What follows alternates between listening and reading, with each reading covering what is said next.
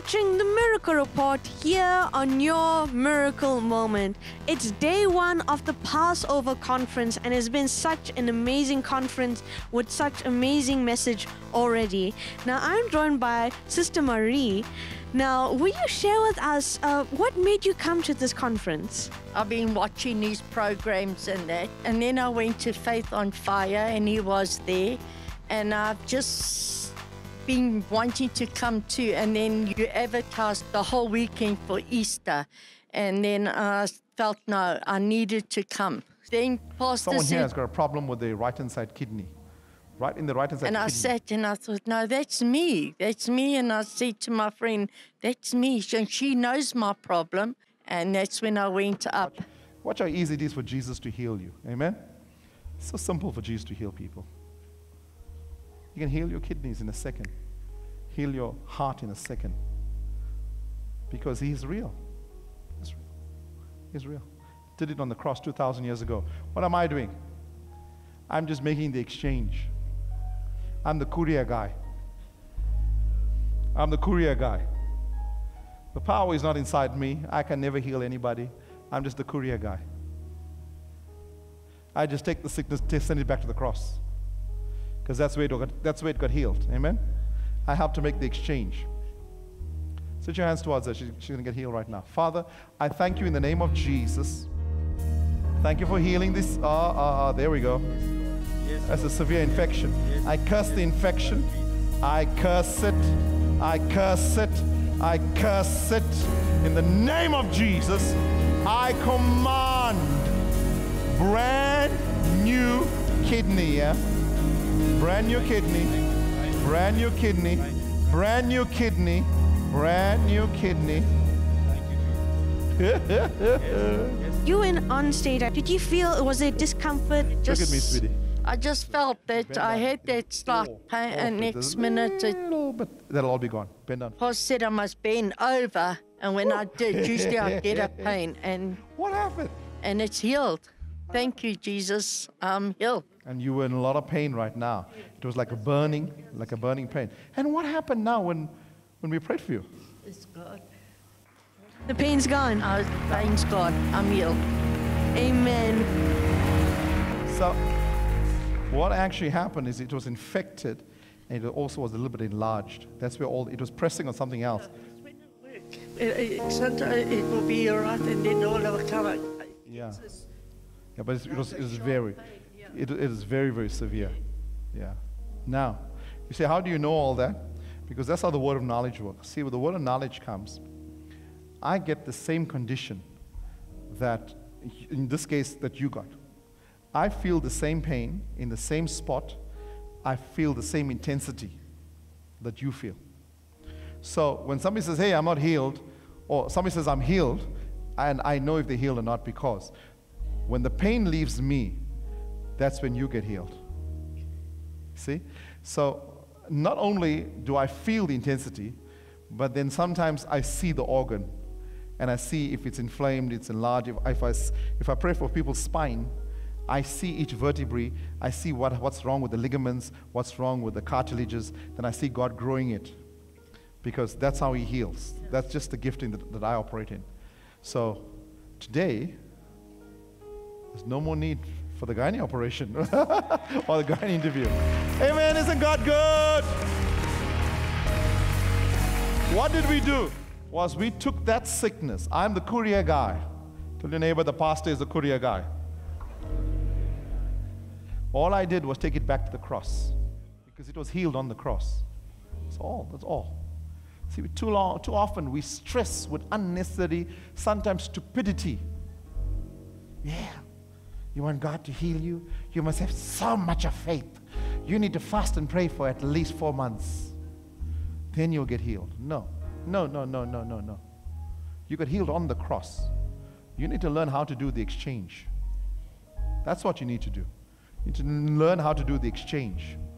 No one will suffer from sickness if they understood what happened on the cross.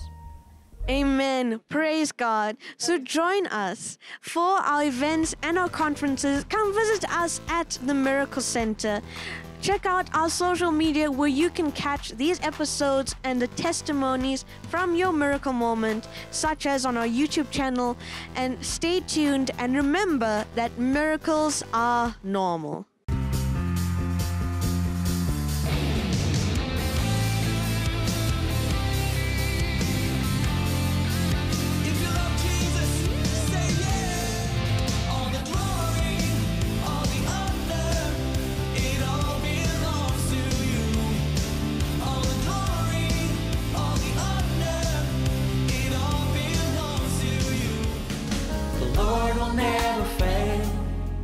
No, the Lord will never fail. If there's one thing I know, it's that the Lord will never fail. All the glory, all the honor, it all belongs to you. All belongs to you. It all belongs to you. So this girl had a high-end shoe, and her leg was at least 15 to 20 centimeters short. So they carry this girl on the stage, and they say, pray for her. I'm thinking, oh my God, how do I get out of this? Because it's so cool to preach. It's a whole different thing to operate in what you're preaching. You know, when you're a young Christian, you're a baby Christian, you think like this. So anyway, it so happened that I had been to a miracle crusade by a famous evangelist. They had called him the Billy Graham of South Africa in those days. And I saw him pray for somebody whose leg was short, and I saw the leg grow. So I said, well, this is what I'll do. I'll pray for the girl, and I'll just see what happens. And I really thought nothing's going to happen. So if the leg doesn't grow, I'll tell her it'll grow one of these days. It's an easy cough out, isn't it? So here I am. They bring this girl on the stage, and I'm sitting down on the chair. And I said to him, okay, fine. Put her legs across my lap. And so everybody, now let's pray. Let's pray. So I close my eyes because I don't want to see what's going on. I'm just waiting for the prayer to be over so I can get off the stage. So I'm sitting there, my legs closed. This girl, her legs are over my lap. My one hand is on the short leg kneecap. The other hand is on the other kneecap. So I said, guys, let's pray. So everyone's praying. I'm praying as well. Lord, grow this leg. And the next minute, as I'm praying, I stopped praying because my hand started moving. So my hand is moving now. It's doing this here. And I'm shocked. I am shocked what's going on. I never expected it to happen. I'm just being honest with you. So the hand moves, and then it meets the other hand. I said, whoa. And then it's not stopping. The short leg now grows past the long leg.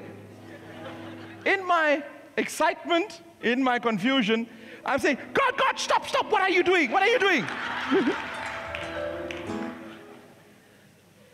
Grow it back. And it stopped growing, and it goes back, and both the legs are equal.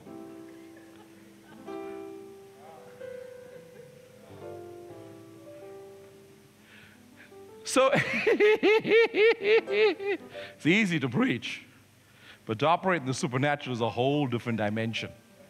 Since then, I prayed for, I think, at least over 10,000 people whose legs were short, and God has grown their legs, their hands, and so on. Because once you know it, it's very easy to grow legs.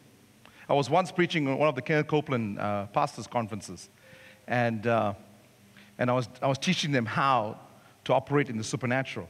One of the pastors' wives had come in, and she had a leg that was very short.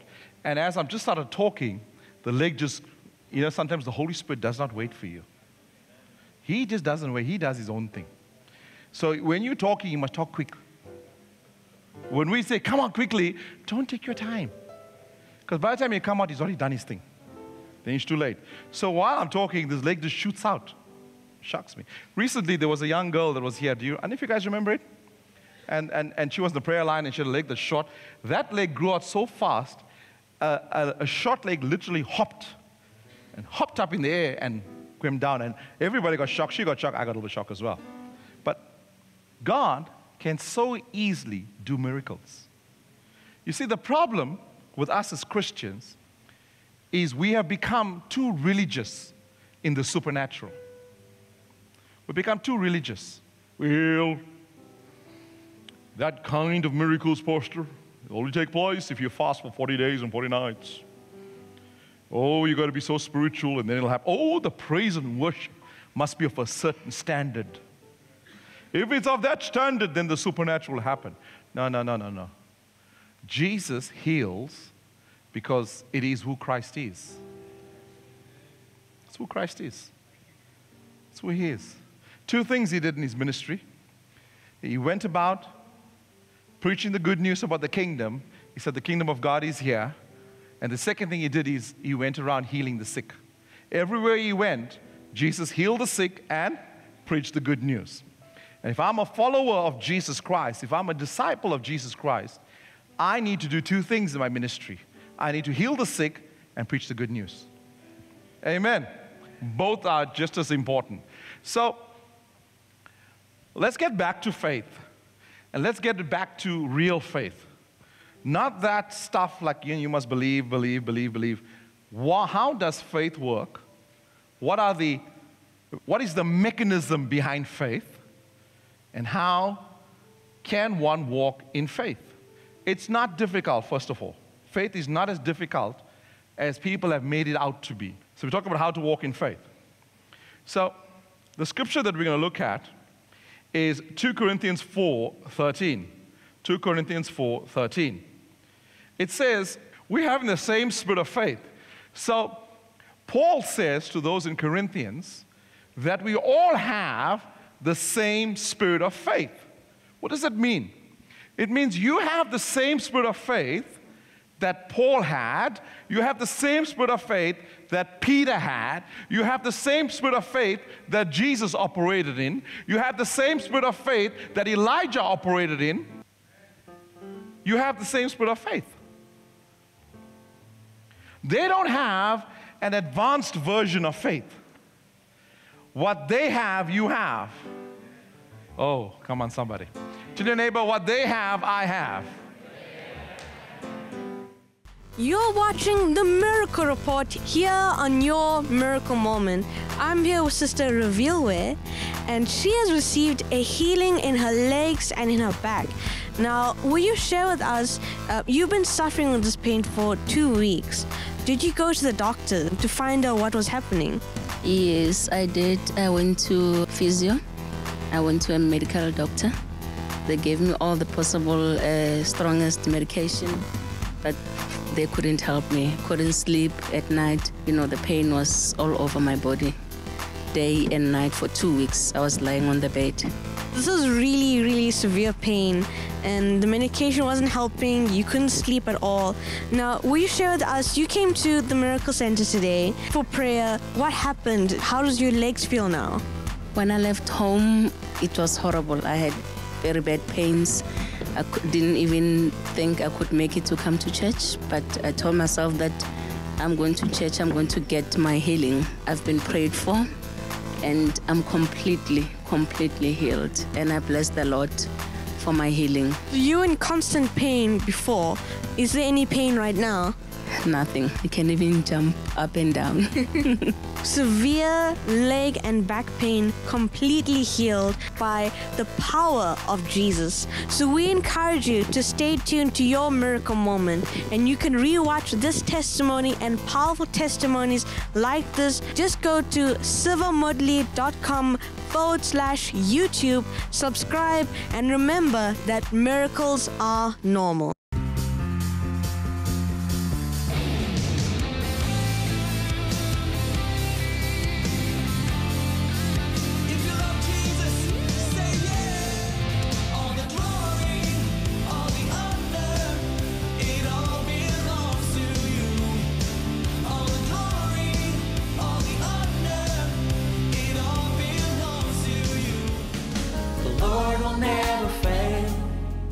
know the Lord will never fail.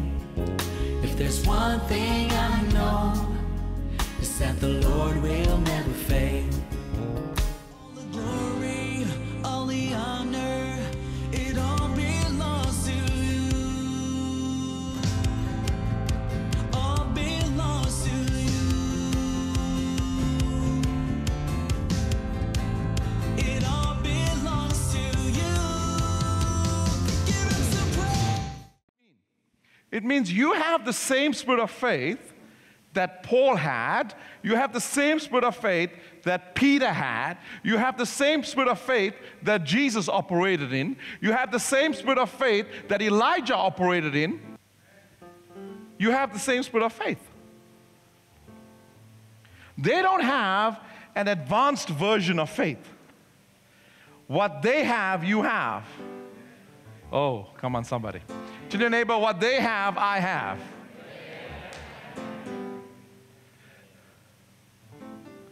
I was reading about how did people get healed in the shadow of Peter.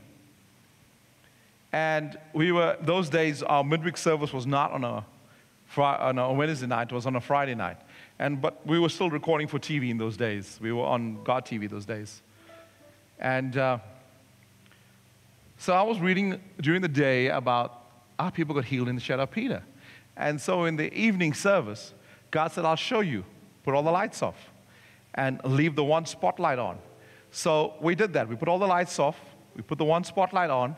Then he said, hey, go stand in front of the spotlight. I went and did that, and my shadow went across half the stage. Then he said, listen, all those people that are sick that came in the meeting, tell them to go into the shadow.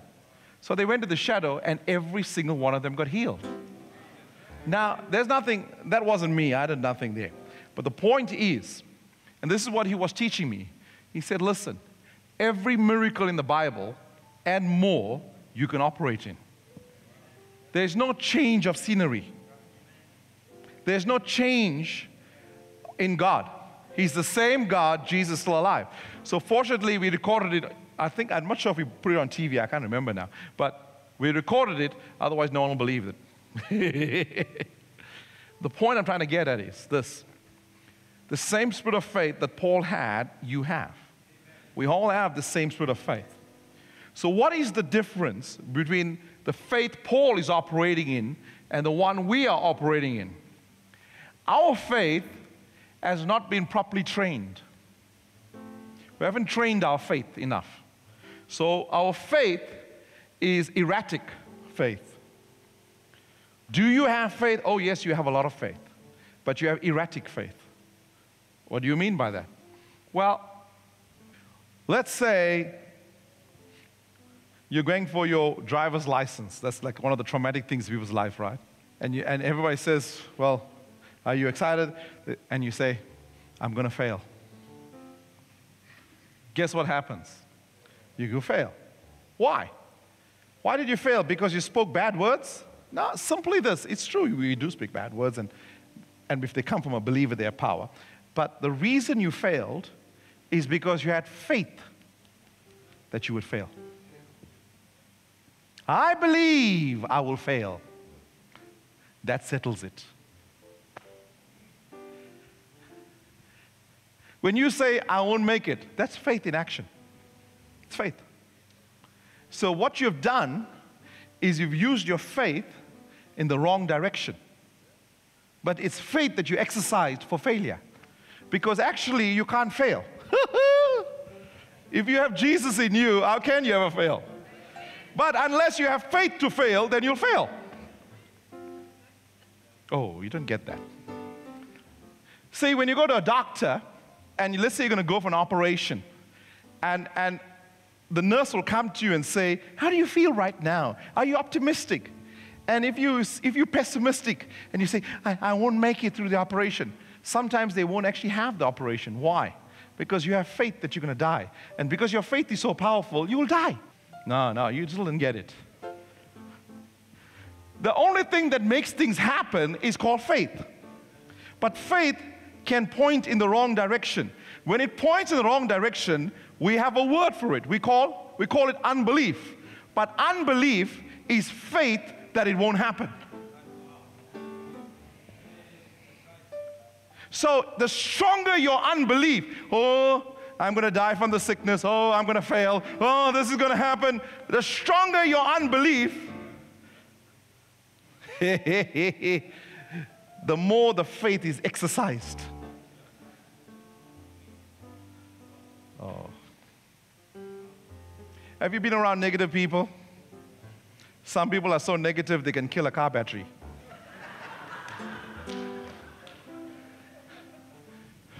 Have you been around negative people? Have you become annoyed and irritated with negative people? Why have you become irritated with them? Because their faith is attacking your faith. Oh. You're saying, let's go this way. And they're like the 10 spies, let's go that way.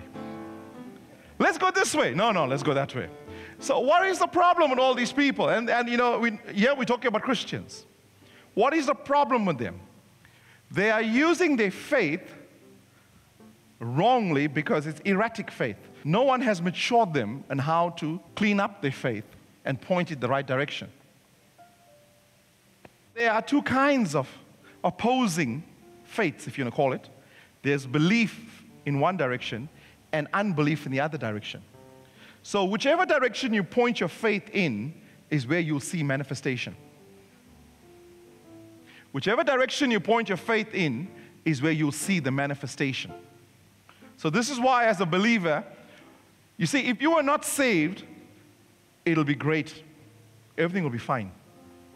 But because you're saved, you are now accountable for unbelief. What? Yeah. You're accountable for unbelief. How am I accountable for my own unbelief? Jesus made an important statement. He said in Matthew chapter 12, be careful what you say. You'll have to give an account for every word that you say. Then he explains what he means. He says, because by your words you are justified, and by your words you are condemned. What does it mean? It means your own words build things, or your own word destroys things.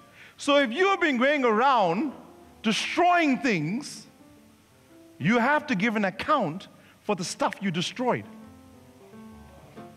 Come on, somebody. Come on, somebody. You got to get this. Wait, Pastor, what do you mean I'm destroying things? Well, you see, there's something very powerful Jesus said. He said,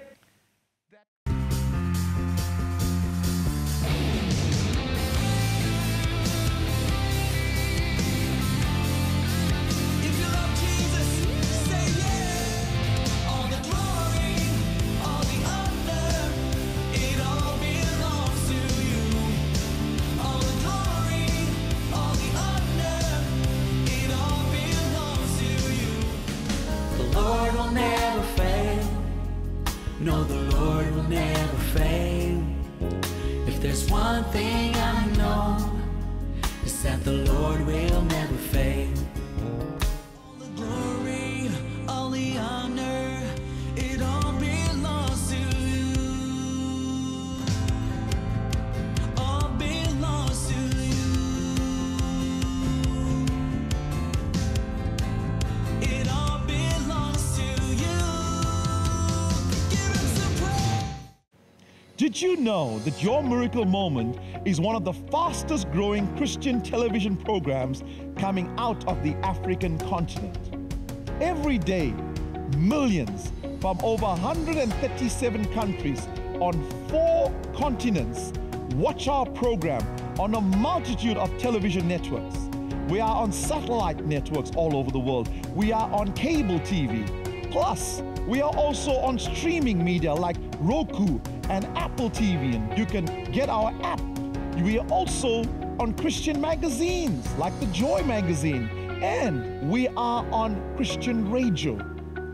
Every day we hear the most powerful testimonies of people's lives that are radically changed by this program. We get testimonies from every corner of the earth that our program reaches. But there are still many that have not heard the gospel of Jesus. Our vision is to cover the entire earth with the good news and the demonstration of power so that multitudes come to the cross. We thank our partners that have helped us to become one of this fastest growing move of the Holy Spirit out of South Africa. But we need more partners to reach the rest of the world. So we invite you to partner with us. Help us to make a difference in these last days.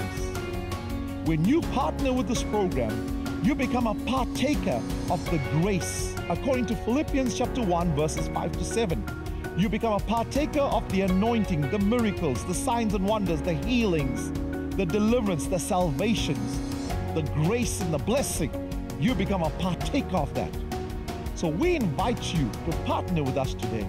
We'd love to hear from you. Our details are on the screen. You can go to our website and fill in the partner application form, or you can call our office, or you can even email us. But join us in these last days. Join us as we take the gospel to places like Asia, where there is a multitude of millions and billions of people that need the gospel, that need what we have on this program. So thank you for helping us to make a difference. Thank you for partnering with us.